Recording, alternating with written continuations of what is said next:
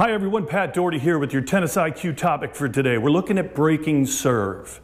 Now, breaking serve requires a bit more patience and allows you to take a little bit more risk as long as you're holding serve effectively. So the numbers we looked at earlier in the week where these guys up the top are winning nearly 9 out of 10 serve games. You're not going to break them very often.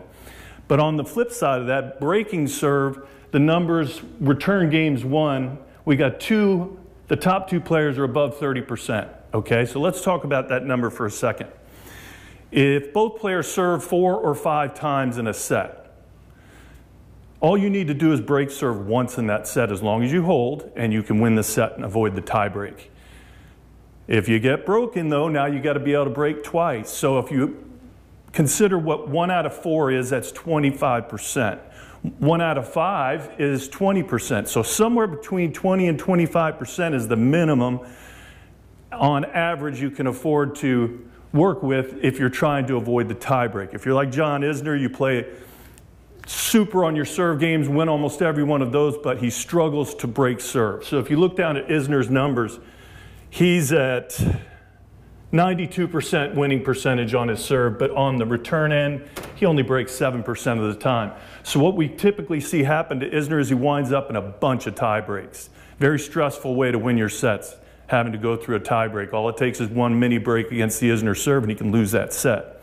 So he would really need to work on figuring out how I can get that number up to closer to 20 to 25% and stay out of these tie breaks all the time. So once you get above 30%, you're averaging almost 2 breaks a set, if not even a little higher than that.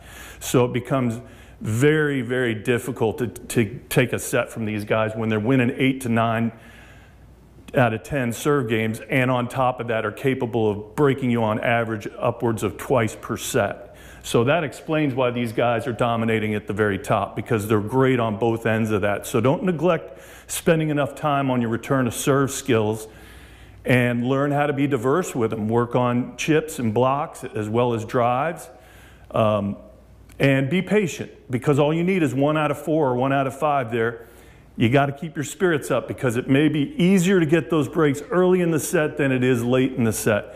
But later in the sets, when the nerves start to kick in and that server could get a little tight, and you might find that 4-all opportunity to break, but you got to be still in the game mentally to take advantage of that opportunity. Work on it.